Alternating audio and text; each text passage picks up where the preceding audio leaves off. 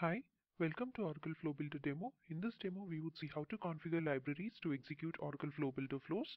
The various steps are: create a nodes repository, get the function libraries zip file, extract the function libraries, and download the flow from Flow Builder. Now let's move to OpenScript. Here the first step would be to create a nodes repository. Go to Tools, Manage Repositories, click on Add, enter the name of the repository OATS, provide the folder path for the repository,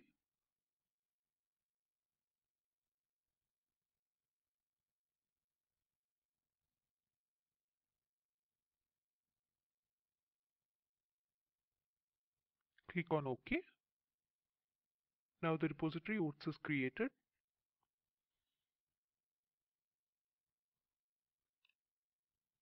Next step would be to get the function lib zip file. The function lib zip file would be available in the Oracle Flow Builder installation folder. Navigate to the installation folder, Common, Install, Static. Under libs we would have the zip file function libs. Copy it into the repository folder.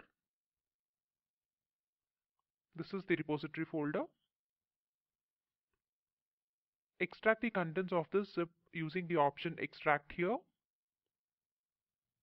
This would extract all the libraries.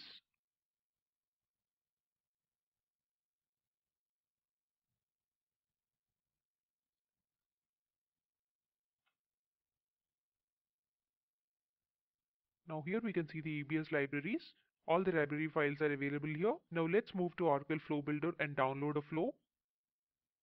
Log in into Oracle Flow Builder. Navigate to the flows link. Search for a flow which we would like to download. Here we would download a flow requisition change order. Select the flow and click Generate OFT Scripts button. Enter the execution folder location, that is the folder from where the script would be executed.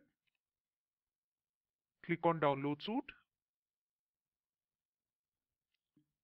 Save the zip file to the repository folder.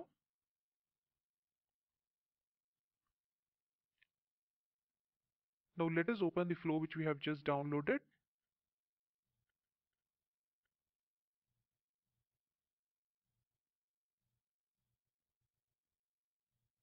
This is the zip file requisition change order for the flow which we have downloaded from Flow Builder. Unzip it. Master driver and the subscript. Let us open it in OpenScript.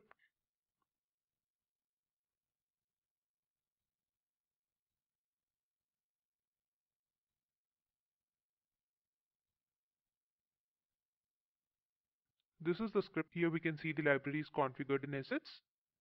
Now the script is ready to be executed. For any queries, please contact us on the below email IDs. Thank you.